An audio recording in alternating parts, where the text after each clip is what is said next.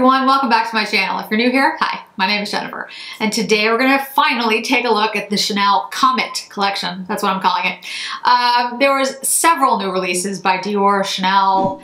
It runs the gamut. So many new releases. And this is the first chance that I've gotten to really play around with the Chanel Comete Collection. I've done the La Pausa, which is the Mediterranean, the Chanel #1, but I hadn't had a chance to check out this collection, which is 2 new blushes and I think 8, I'll make sure the right number is down below, velvet lipsticks. And I'll talk about the velvet lipsticks that I picked up. I did pick up 4 of them.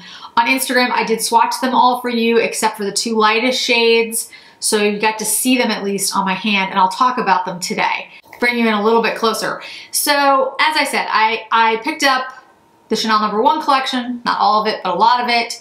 I picked up the La Pausa collection, which I call the Mediterranean collection. Again, not all of it, but most of it. And now this is the Comete collection.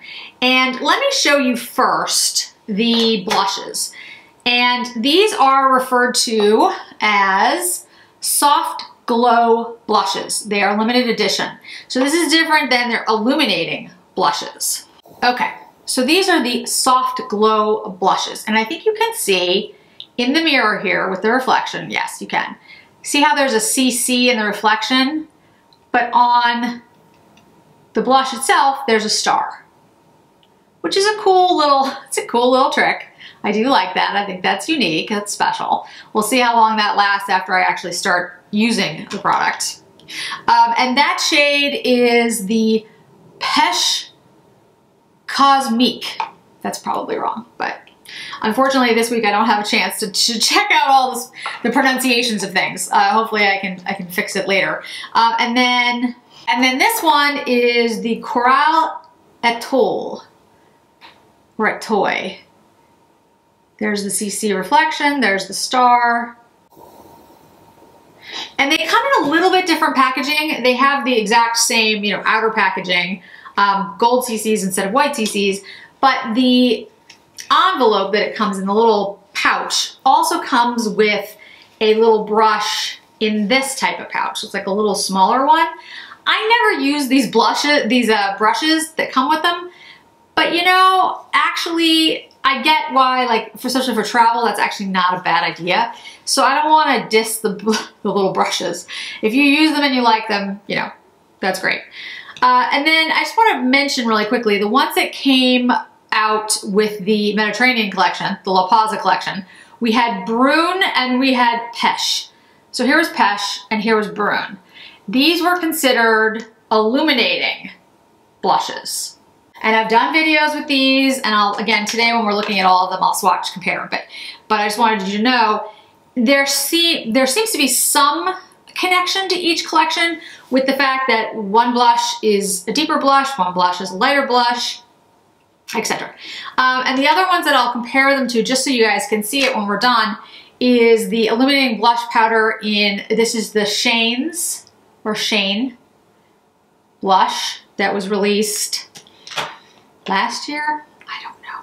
I'll be honest, guys, I used to be really good with dates and know when things came out, what part was what collection and everything. The last 2 years, I have no idea. And this is the Pretemps blush. And this is a blush and highlighting duo. So technically they refer to this as the highlighter and this is the blush, but I'm so pale I can use both as blush. I feel like lately I've become even paler because I really haven't been out of my house, and it's winter here in New England and it's depressing outside, so there's really no reason to go outside anyway. And yeah, I actually feel like my skin is getting lighter, and that was pretty much confirmed when I went to check out the Dior foundation. I know I'm getting off track for a second, but I want to mention that I did pick up the Dior Forever Matte foundation in a different shade, because if you've watched my foundation roundup video, you realize the one end's a little too yellow on me.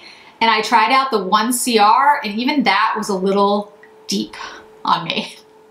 So I ended up going with a 0CR, which is a little light, but actually I like it a little better because I can warm it up instead of trying to, match my neck. So anyway, I know, long way of saying I seem to have gotten paler. Don't know how that's physically possible, but it seems to have happened.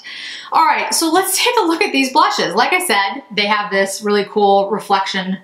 You get the CC in the mirror and the star. And you can see, I don't know what's gonna show up on camera, but you can kind of see the star and the CC if you look at it that way. I think you'll be able to see that. All right, so let's just take a look at the packaging, see if there's anything of note that's new. It's got an 18-month shelf life. It's made in Italy. It's a limited edition, as I said. And it comes in what they are calling a coral shade and a peche shade.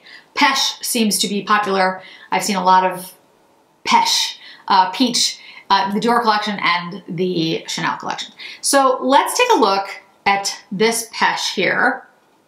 Now, because this is late and it's taken me a while to get to this, I have seen swatches of these before. And from what I have seen, this light one, which they're calling peche, is very light. And that really, unless, I mean, I'm pretty pale, guys, as we just discussed. And that's it right there. So it's super, super light. I'm gonna use it as a highlighter. I think it's very pretty, but I just don't know how that's blush. I mean, if it doesn't even show up on me, you know, that's a pretty good indicator that it's not gonna work. All right, so let's do the coral. The coral, from what I saw, showed up quite well. Yeah, very bright blush, very pretty. Both of them have a luminescence to them. You know, nice, beautiful, soft glow, indicating, you know, there's a soft glow, I agree. I think those are glowy.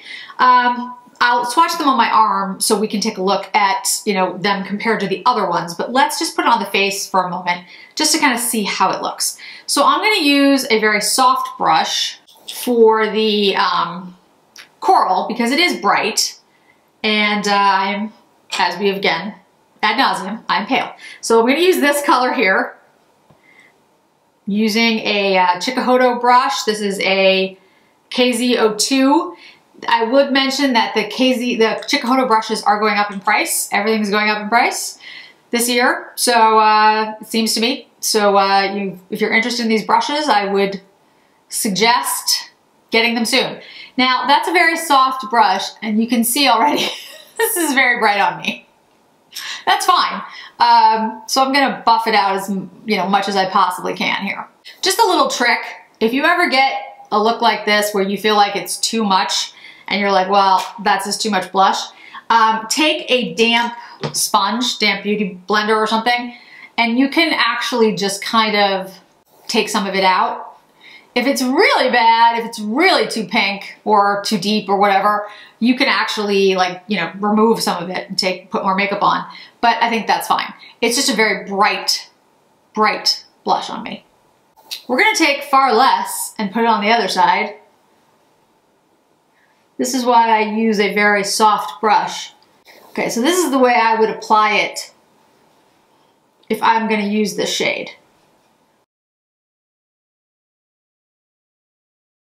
Beautiful. Really nice. A little too bright on this side, but that's okay. But it's a beautiful shade, brightening, has a luminosity to it, really, really pretty. I think that looks, I'm just pulling my hair back so you can see it. Yeah, I think it's a lovely shade.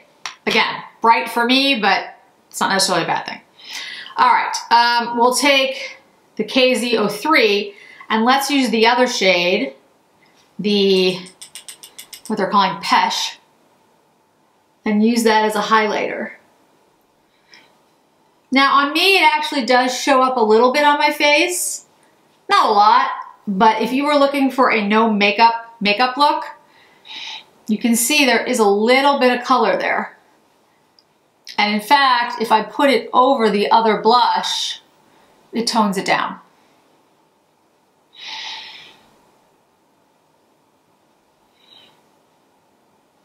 That actually combination is very pretty.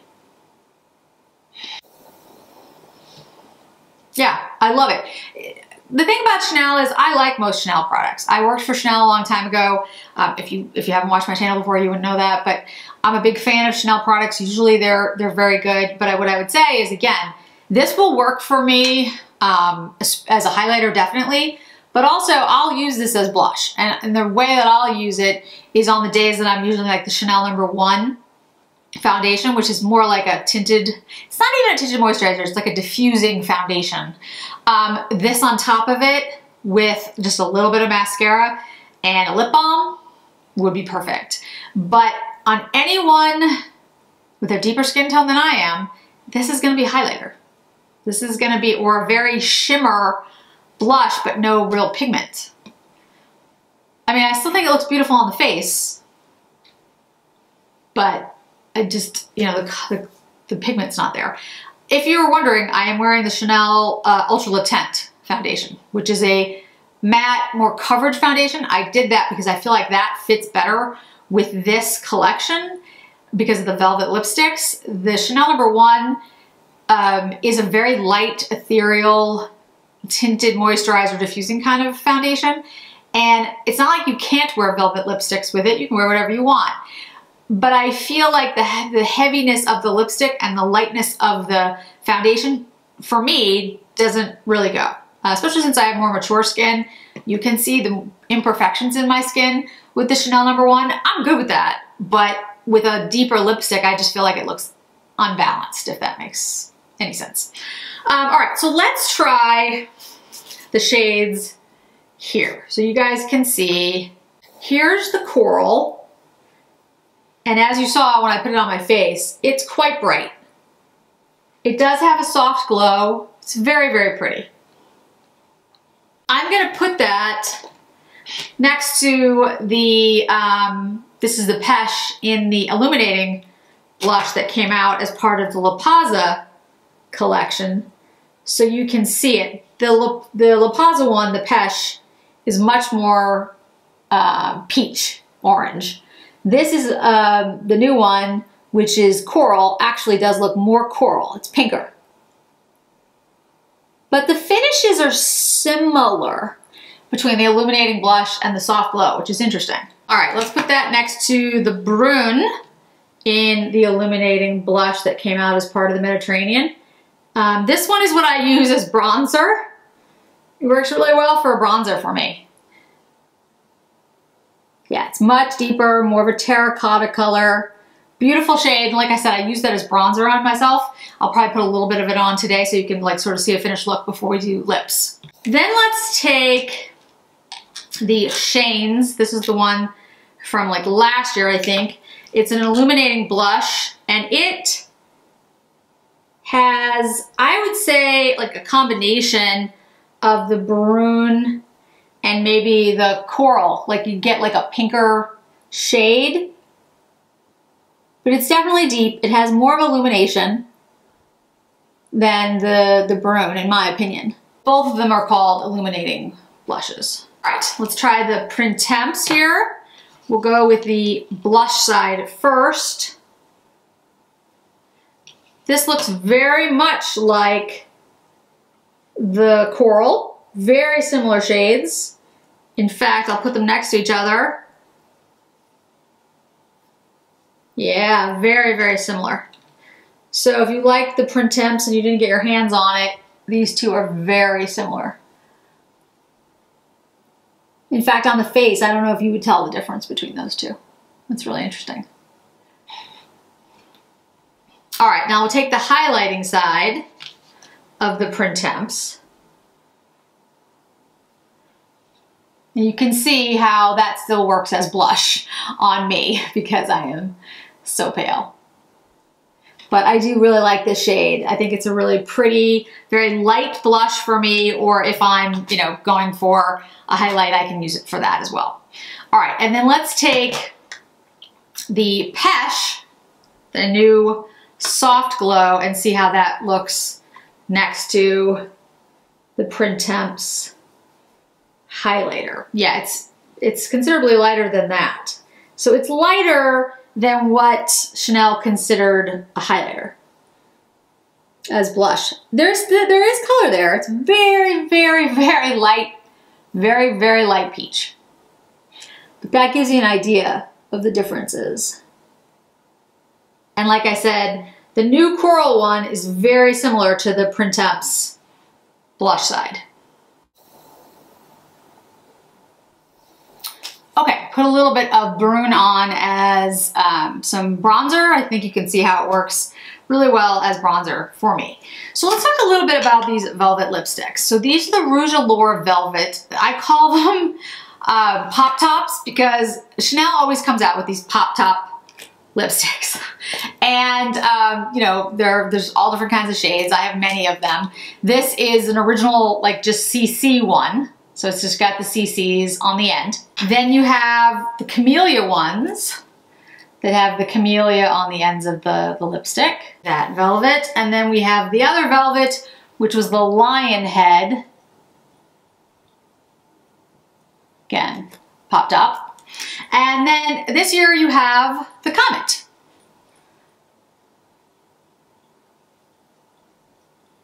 And I do love these types of lipsticks, I admit. They're just easy to open and I don't know. I just like the pop top. I just think it's a cute idea. This little Harper is in the background. You can probably hear his chain, his collar rattling because he's trying to get comfy. So the shades I picked up were 138, 158, and 108 and 118. So I got the lightest shades and then I got some of the ones towards the deeper end, but kind of like in the middle. I didn't get the deepest shade. And like I said, I showed you all the swatches on IG. I'll post it again here so you can see all the different shades. Anybody who's watched me for a while probably already knows the shade that's my favorite, but let's see if you guys can guess. All right, so these have 18-month shelf life again. And let's start with the lightest shade. The lightest shade is 108. I'm not gonna even try to pronounce the names, guys, because today I'll just screw them up. It's not that day. So let's start with 108. These velvet mattes are very comfortable if you're somebody like me who doesn't do well with a dry lipstick, with a matte lipstick, with a liquid lipstick. You'd be fine with these. This is the 118. I think it really depends on, you know, if you like a creamy matte or a creamy velvet. If you can handle that, these are gonna be fine. They're very, very comfortable on the lips. They give full coverage immediately. Really, really pretty. One of my favorite formulas actually from Chanel, because I don't like most velvet lipsticks except for there are a few. Lisa Eldridge was the one that came out with the one that I liked originally, and then since then many others have followed, but in the beginning there were very few. I think the velvet formulas have really improved over the years because I think people realize that, you know, there were people that were buying these lipsticks oftentimes were older and your lips aren't as plump, and a very drying lipstick is A, not comfortable, and oftentimes it doesn't help you look your best because it can actually just settle into lines, and that's not a good look. So here are the shades: 108, 118, 138, and 158. 158 is definitely one of the deeper shades. It has like a reddish brown. It's got a cooler tone to this. This is a red, but it definitely has a little bit more of that, I don't know, like, it's not a true red. It has more of a pinkish undertone to it. I actually tried it on. I was like, oh, okay, this is something I would wear. This is 118, which is just a beautiful kind of Terra pinky brown. And then this is 108. And 108 is my favorite. It is, you know, very much a brown pink shade, which is my favorite. Today I'm just gonna go ahead and put the 108 on so you can see it. Like I said, this is my, my favorite. Not a surprise for people who have watched me for a while. I tend to go towards these pinky brown shades. And there is 108.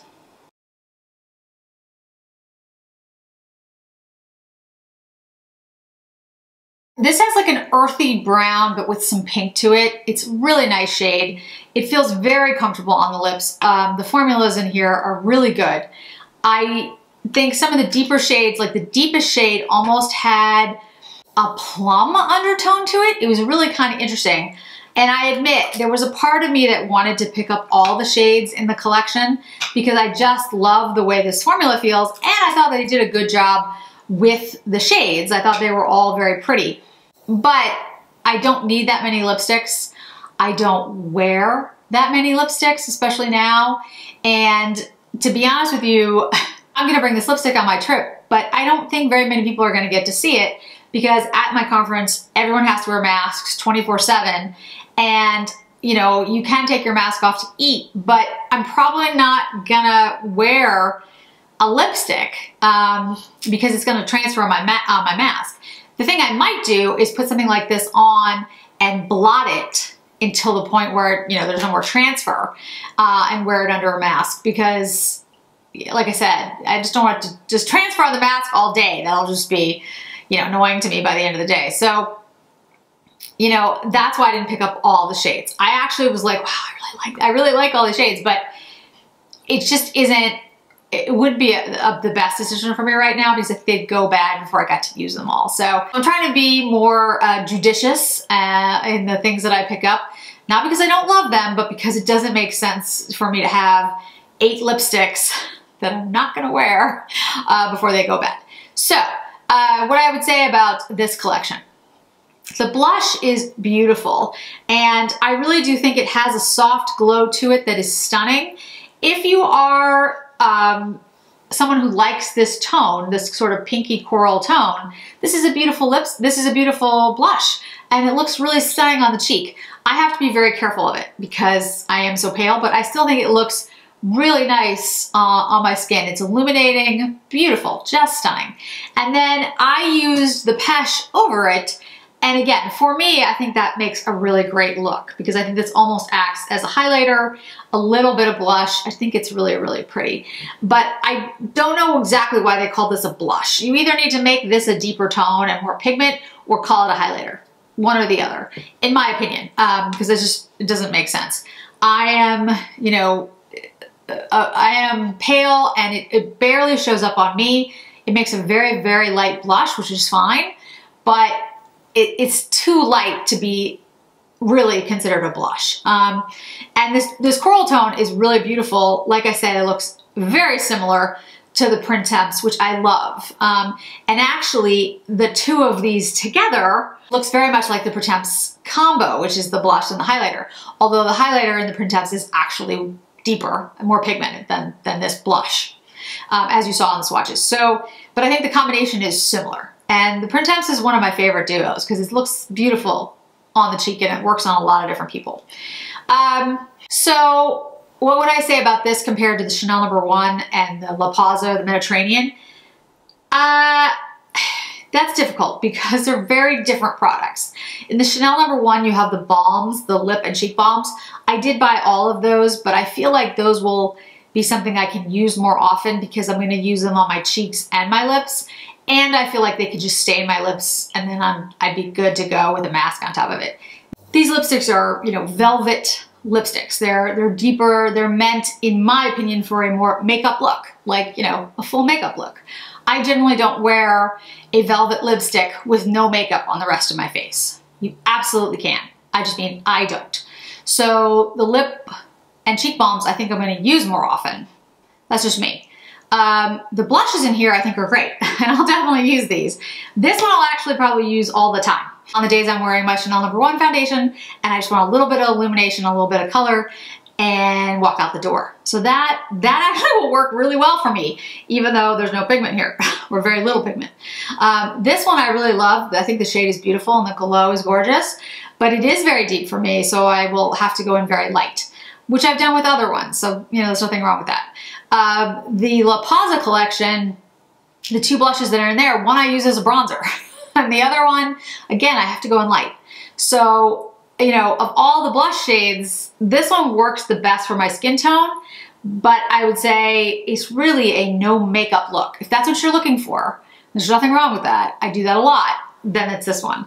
The other ones all have some pigment, all have some shade to them. They're a little bit different in shades. The Brune is definitely more of that terracotta. I think they're beautiful. But I do think they're different. And to be honest, I would have put the La Pausa illuminating blushes with the velvet lipsticks. Like, I feel like they fit better, and I feel like these fit better with the balms. But you know, they're just, I mean, wear the makeup the way you want to wear the makeup. All of this stuff works together well. I'm wearing the Mediterranean eyeshadow very lightly. I'm wearing the Ultra Latent foundation. So you can mix it up as you see fit. I just feel like these blushes are softer and lighter. Maybe they wanted to balance it out with the velvets, because I think the velvets are pretty deep, pretty rich. And the cheek products are soft and more of a glow. Just my take. But honestly, they're all good. The only thing that I would say is like a negative is, like I said, this is really not a blush. This is more of a highlighter, but the formula is good. The pigment's not there, but the formula is great. The lipsticks are great. Love this velvet formula. Love the pop tops. And love the 4 shades that I picked up. The other shades are beautiful as well. Nothing bad to say there. So overall, I think Chanel just hit it out of the park with all their collections this year. The La Pausa, the #1, and this Comete collection have all been excellent. Very few things in those collections that I would say don't buy. The only one I would say don't buy is the stick, the Chanel like glow stick. I just don't like that product. I've just come to terms with I just don't like that product. But everything else has been excellent. So no real, one fail out of, you know, how many products. I can't even remember how many products there are now. So yeah, I'm very impressed with Chanel. The next collection I think is the Tweeds collection from Chanel, which is going to be interesting to see how people respond to that one. But I will at least say that the design of the tweed eyeshadows is superb. I think that's it today, guys. More to come. There's more releases every day. Thanks so much for joining me today, guys. I really do appreciate it. I hope to see you in another video really soon.